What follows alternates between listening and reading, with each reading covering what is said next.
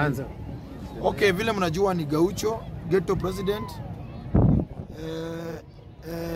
First of all nimewashukuru wana media kwa kusimama na mimi kwa hii safari ambayo juzi nilishikwa after kutoka kwa mkutano ya the People's Choice President Raila Odinga ambao nilikuwa na ndugu yangu Kango na wengine. Wakati niliwachana na hao ndio nilikujiwa na nikashikwa, nikapelekwa Central na wakaanza kunioji, but siku toa statement yoyote mpaka till lawyer ambao alitumwa na Raila Odinga ambao ni baba yetu na president wetu. Alituma lawyers wawili, mmoja ni ule jamaa anaitwa Willy Sotieno ambaye watu wanamjua kama pikipiki Ponki na Masai fulani, na wakakuja pale na wakauliza mashtaka yangu, wakasema ya kwamba mimi na incite watu na audio na nasitia watu sana na video. So walibaki kubaki na simu yangu ambayo walisema wanaenda kufanya uchunguzi ili wajue vile na incite watu. But ile nataka niwaambie ya kwamba mimi kama Ghetto president, juzi nilikuwa nasoma story ya Martin Luther King Jr. na nilikuwa nasoma story ya Malcolm X. Martin Luther King Jr. alizaliwa 1924 na akakuja kukufa 1968 kama kuna miaka 38 na Malcolm X alizaliwa 1923 na akakuja kuuliwa 1965. Waliwachana alitangulia Martin Luther King na miaka 3 na akakufa na miaka 39.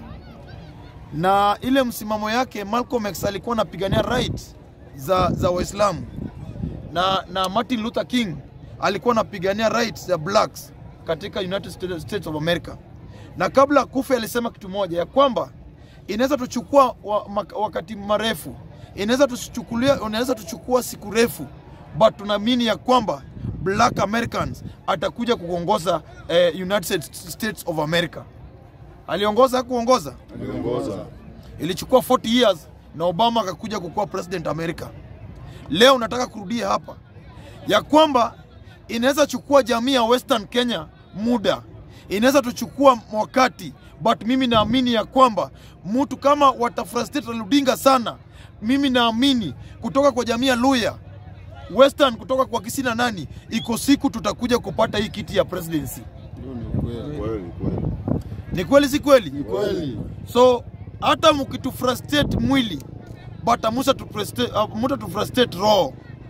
Hata mkitushika mwili, lakini mutashika roho yetu ambayo imeamini Raila Amolo Odinga. Na hii nini yote saa hii Jivanji Kaliki, OSPD, OCS na Masedi wamejata hapa ndani iko. Si tunasema hivi, William Ruto alisema last time ya kwamba yeye hata kubali mapolisi waingie kwa siasa. Hatujui kama sisi ni mapastors ndio maana tunatukimbiza na tear gas. Hatujui tumekuwa watu wa Lejo Maria, hatujui tumekuwa wakurino ama sisi ni wanasiasa. Mimi nataka niseme hivi kwa wanabunge Kenya mzima ya kwamba hii kitu there's no retreat. Hakuna kusarenda kwa hii vita.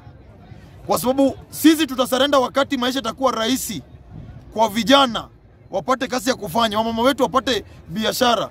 Vijana sasa hivi wamama wetu wamekosa hata school fee. Vijana wakitoka siri kama sura yako ni mbaya wanakuandikia robbery stock 2.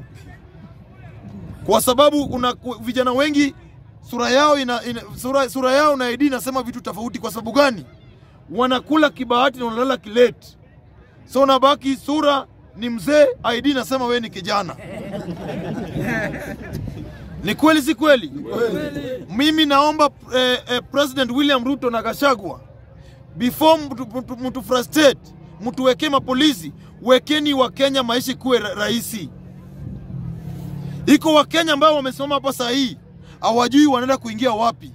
Iko Wakenya ambao wamesimama saa hii kutoka asubuhi mpaka saa hii wajakula kitu, najui kama atakula kitu na hakuna watoto. Mimi nasema kama Ghetto president, naomba wana Ghetto mzima ya kwamba enough is enough. It's not about tribe ambayo unatoka, it's about stand na ile life ambayo tunapitia. Hii si mambo na Nandi, si mambo na Kikuyu, si mambo na Luya ama Kisii. It's about Kenya, lazima tukomboe kwa hii mkono ya beberu ya Afrika. Ni kweli si kweli? Ni kweli. Na namalizia nikisema hivi, naomba wana vijiji yote Kenya mzima ya kwamba mkutano ya Jacaranda ikuwe ni Yesu Kristo yanarudi ama Muhammad anarudi hiyo siku. Ni ukweli. Ni kweli si kweli? Ni kweli. Mtakuja. Mtakuja. Tuko. Mimi naomba nyinyi mkuje kwa fujo. Nasikia saa hii wanatafuta mataji, wanatafuta Ukango, wanatafuta mimi.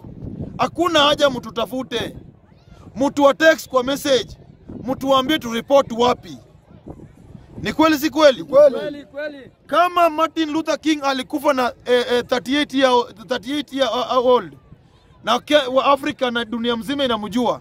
Hasa mimi Gaucho naweza fanya nini ambayo itafanya East Africa inijue?